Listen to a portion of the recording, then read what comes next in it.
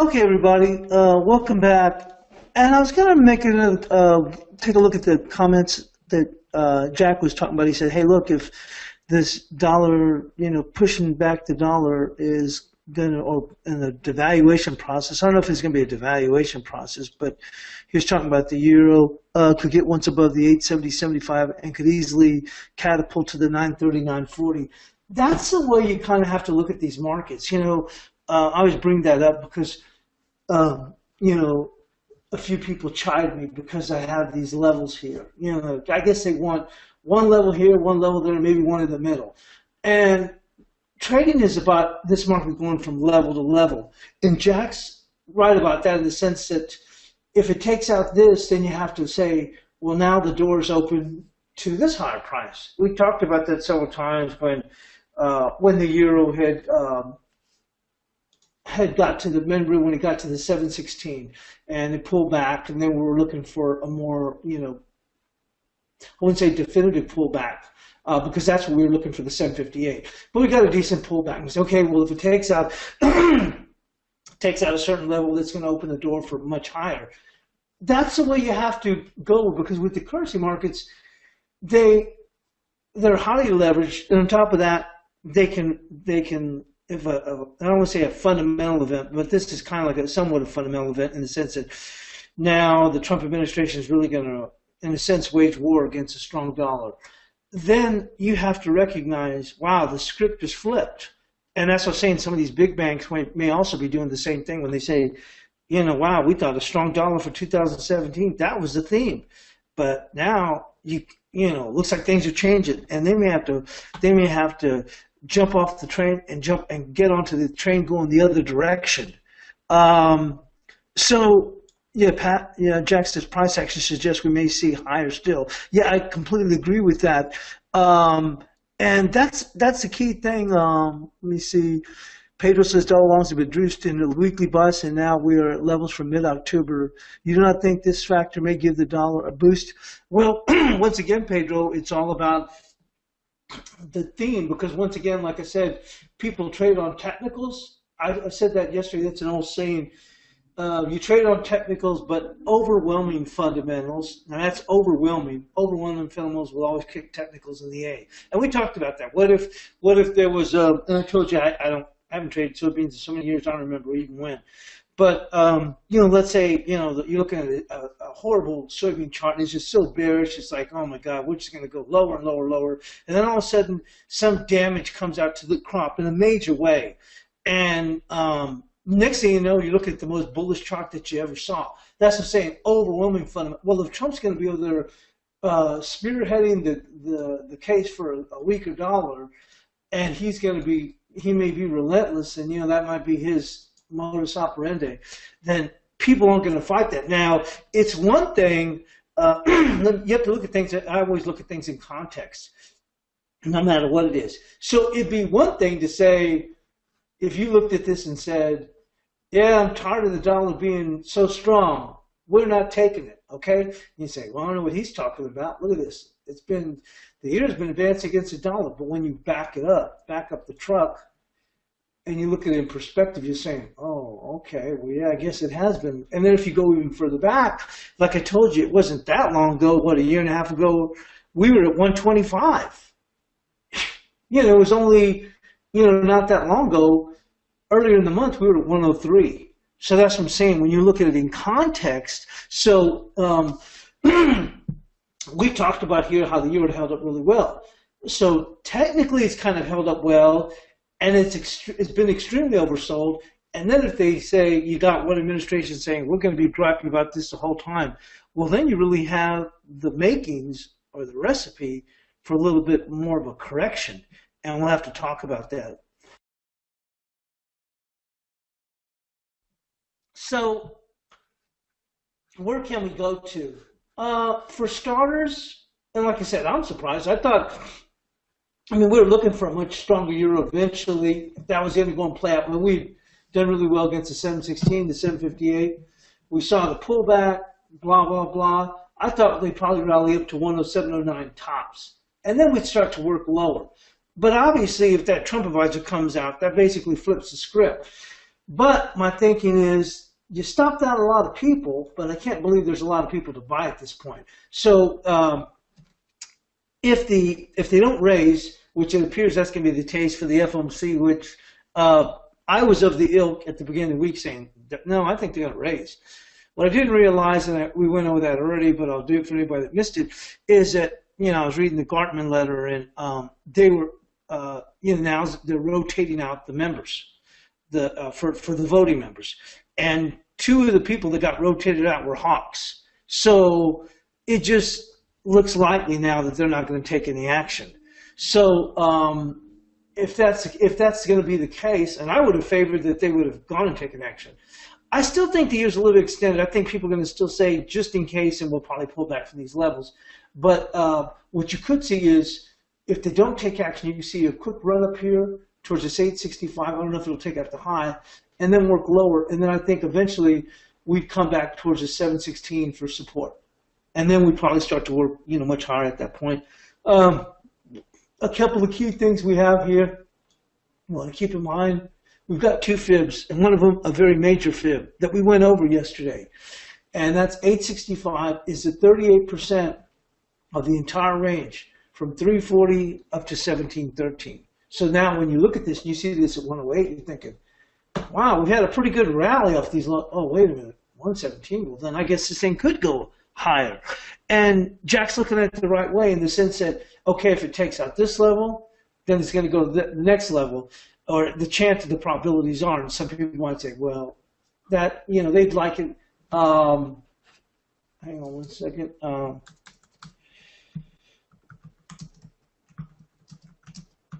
They would like it.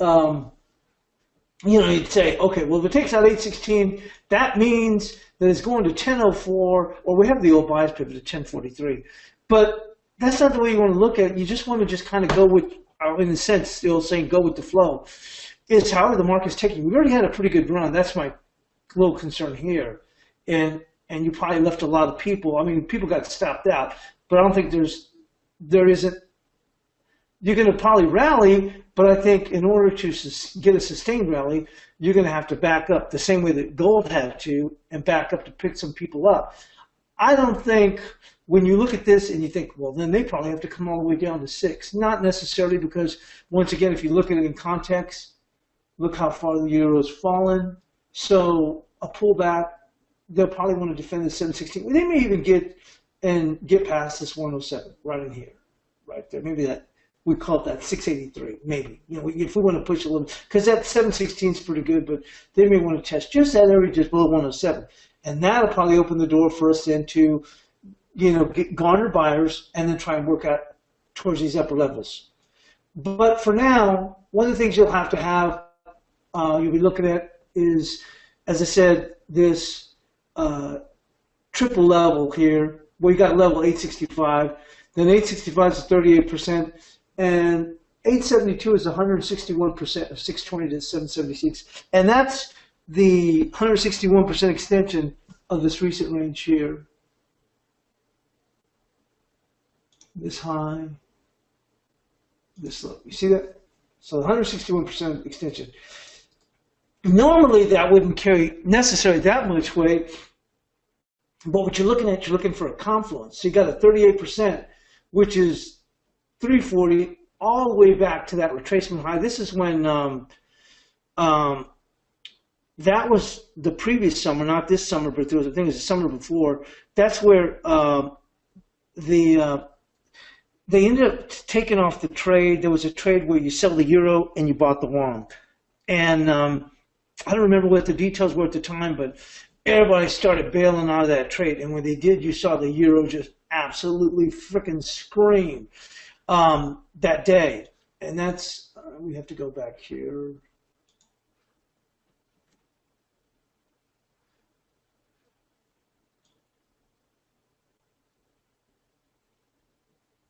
See, that's even harder than that. See, look. See that? All the way up to 1713. Look at that run. It's just a phenomenal run. I remember fading this. Man, I was in some trouble. I hung on, and it all came out okay. But I tell you what, it was no fun. So that's what I'm saying. So from 1713 and the low of 340, so when you're at 108, essentially, you're thinking, we're so overbought. Well, if you look at things in context, this could go incorrect. If, when people look at it and say, well, God, this market's really, it has come down so far, and you're going to have the administration banging against a strong dollar, maybe we're going to have to allow. And that's when traders start looking and saying, okay, if we get past here, where do we go? My thinking is, if we eventually pull back and then we get going our head of steam and we get past this 865, then we go to 1043, the old bias pivot. But let's talk about for today. For today, we'll put the resistance at 875. It could get past it spook a little bit back, but we'll make that. So let's move the bias chart here. We have a little bit of time because there's no real data. So we're going to say, and this is for, FOMC day because you're going to see a little bit more volatility. So resistance is going to be 875 and support. I'm going to have to go with this 716 right in here, 716. So we'll keep that support. And we need to get clipping along right now.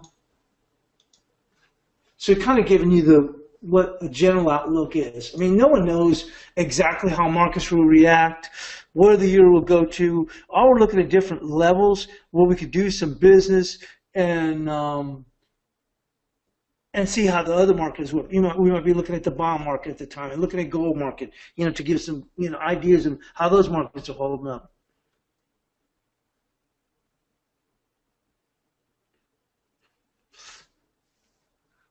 JT made some comments about the dollar CAD. We'll take, and I will note those, JT. Thank you for your input. Yeah, Luca said, just got in. You already went through your thoughts on the Fed. Yes, we did. We spent a lot of time on that.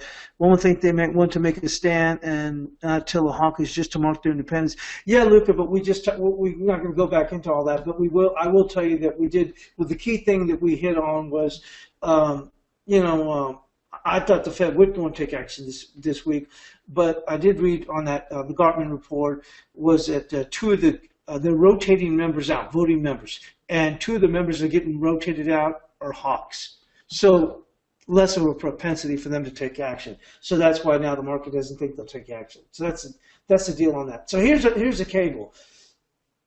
With 2618 to 78%, and I had resistance at 2630. I think that's at 32 or 33. I don't remember, but I did sit on a WizeTrade alert and point out to the guys in the chat room. We had this 26.651. Honestly, I didn't think it'd get to 26.51. I could have just said, oh yeah, there's 26.51. We were working higher, and we did have a solid close in here overall. But I thought, okay, well, you got the 78%, you got the 26.32, which I'll show you where I was coming up with that. Right there. Right there. I think I said 32 or 33. Anyway, it's not going to make a difference one pip. So I really didn't think they get to 26.51. I just thought, okay, they'll probably sputter here and they'll pull back. But doggone it, they didn't make it all the way to 26.51, the top of our zone. Now, don't forget, we had that 24.11, and that's where they found their support. And once again, there's some good UK data that came out, but also, like I said, everybody gets to ride for free. Now I'm talking about the Trump comments or the Trump advisor comments on the euro being way undervalued. So everybody benefited from that and got a little extra juice on the upside. But we had some good UK data. So for resistance for today, once again, they don't take action. Everybody wants to be bearish the dollar. Then we're going to have to go with this 2701, and we'll take a look at it on the chart. You see these touches here? We'll just go with this 2701 here, right there, as resistance. We do have this 51, but yet, once again, if they don't take action, that could open the door for a quick dollar sell-off, or when it's looking at an area. We don't want to just say 51, because this way, if it shoots past it, you get up to 27, you go, okay, let me see how things look right now. Is the market struggling? Okay, great. Then that's a decent resistance. I can weigh my risk reward. I'll put my stop, let's say, above these highs or whatever. And so you have something to judge by. It's not, there's no guarantees. I mean, obviously, we hit the low right here, 24.11, on that double fib confluence. And it's nothing that I'm doing. I'm just looking at the technicals and combine that with Fibonacci. That's all I'm doing.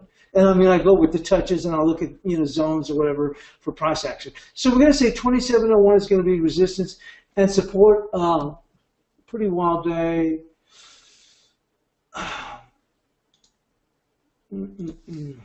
If they were to take action, let's say support would come in. It's going to be a little bit wide, but we'll say support would be right there.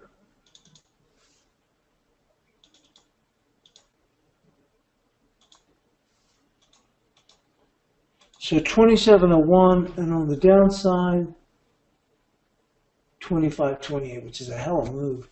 That'd be 100 pips, but it is what it is. Because it's FOMC day, we're going to see a lot of volatility, or would expect to see some. So 2701. And like I said, these levels, most of the time, I mark them relatively close. So I'm not saying, well, you see, if the euro gets to 110, it's a sell, and if it gets to 106, it's a buy. No, we make our resistance and support levels very close, but you have to factor in this is going to be. I think it's going to be. I wouldn't say it's going to be a non-event, but them rotating those hawks out of the voting members is certainly going to take some of the sting from the B. So I think that obviously, like I said, there's less chance, and I think the market sees that, less chance for the Fed to hide. I still think the euro is going to pull back in here because you have to factor in the risk. What if? But like I said, you have to offer some wide ranges to allow for that volatility. That's what I'm saying. If you were to use let's say you put a trade on right before the FOMC and you go, I'm going to use a 30 pip stop in the euro, you're probably going to get stopped out no matter what direction it is. You see what I'm saying? So you have to factor in that when you go into an event like that, you're going to have a lot of increased volatility. And with this, we want to factor in our ranges too. So let's go and move into the Aussie dollar. Obviously, remember the old thing we said, everybody rides for free. Well, like I said, now everybody's, taking their whacks against the dollar like a piñata. So, I think we already put this here at 76.30. Obviously now, we look like we were going to work lower. And that's what I was expecting, for us to rotate. And it was actually working. I mean, we had some nice pullbacks.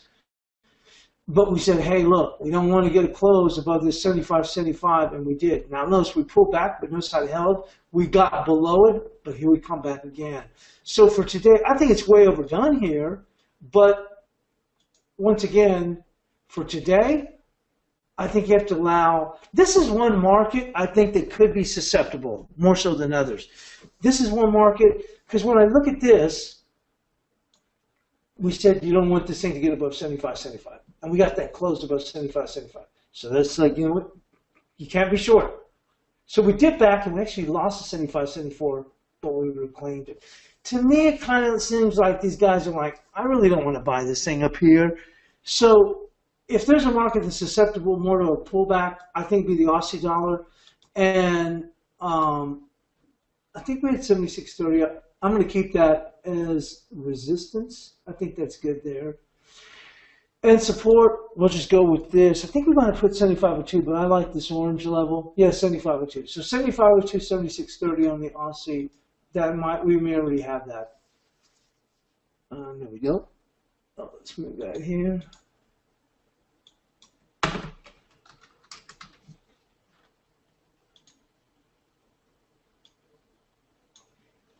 And let's take a look at the Kiwi.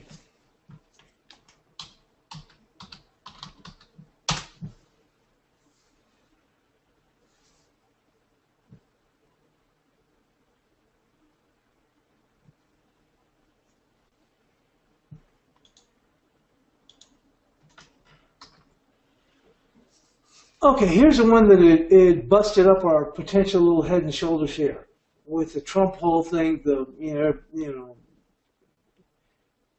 U.S. is a bunch of dummies for not devaluing their currency like everybody else is, and these comments of his probably aren't going to stop. So 73.57, which at that level contained it so far.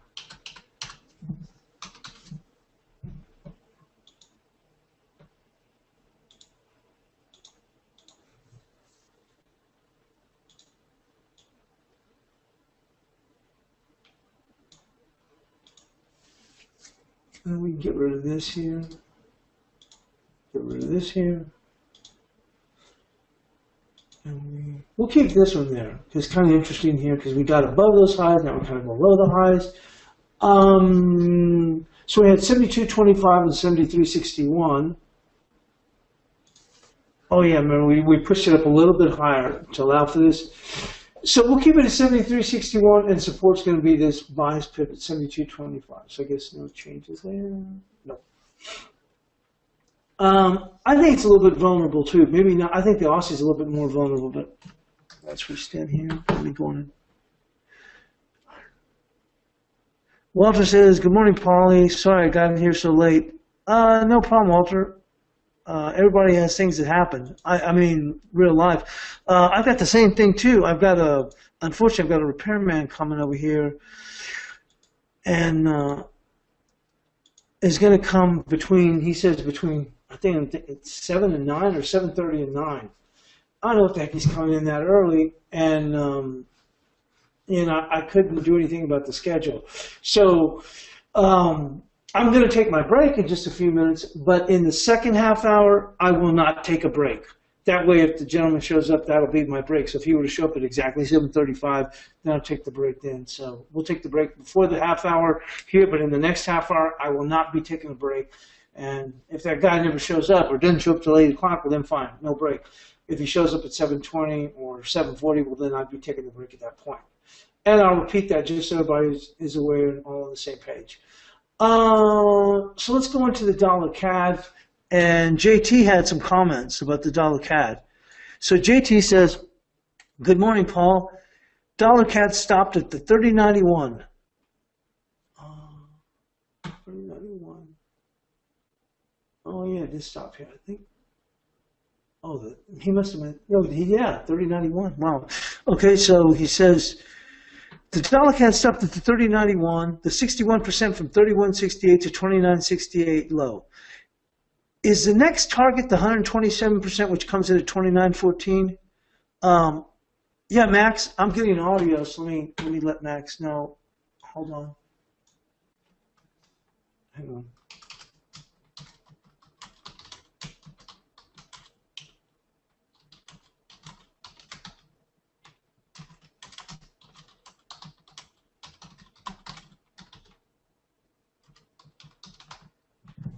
So anyway, so Max will know. He said the audio cut out. Max says it's same thing happened yesterday. Yeah, yesterday. Here's the deal. When I logged in yesterday, because Kip said that Citrix was having some problems. When I logged in yesterday, Citrix says we have. I'm talking about them, not WizeTrade. Citrix says we have a new face, so that they're revamping their thing or whatever. So I guess they're doing some major update. So it might be impacting. But the audio, when I listen, because I'm listening to it actually on my iPad, so that way if audio cuts out or I'm on the wrong screen, although this still happens sometimes when I pay attention and y'all tell me, hey, you're on the wrong screen. So that's why I listen on that device separately. So anyway, let's go to the CAD here and see what's happening here. So JT says, does it mean that the 29.14 is the next area? So let's, I thought I pull these over. Don't go.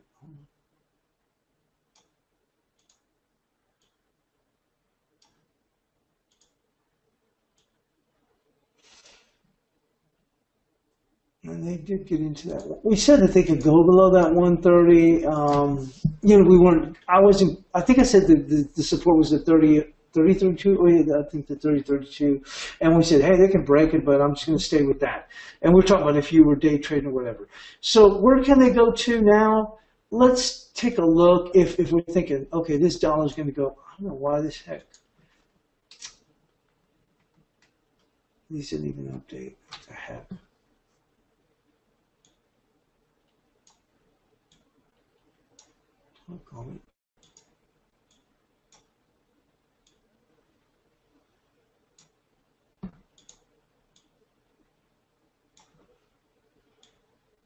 So if we're playing into this whole dollar weakness thing, where can we go to? This is what we've been looking at. We mentioned before.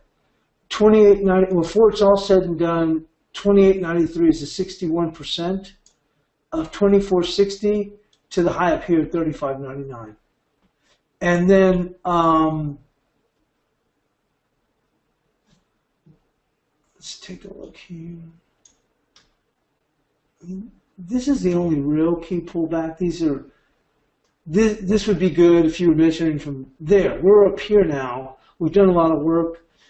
I don't see anything.